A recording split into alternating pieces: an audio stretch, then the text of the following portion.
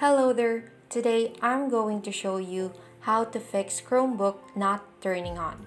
So if your Chromebook won't turn on even if the lights are on or even if you click on power button here and it still wouldn't turn on, then what I could recommend for you is to simply hard reset your device.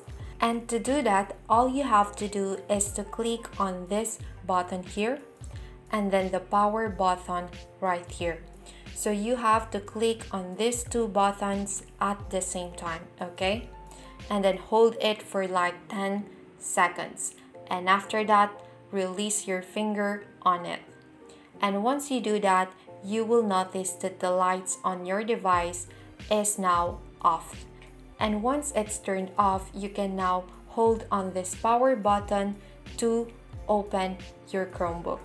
And hopefully that would help turn on your Chromebook.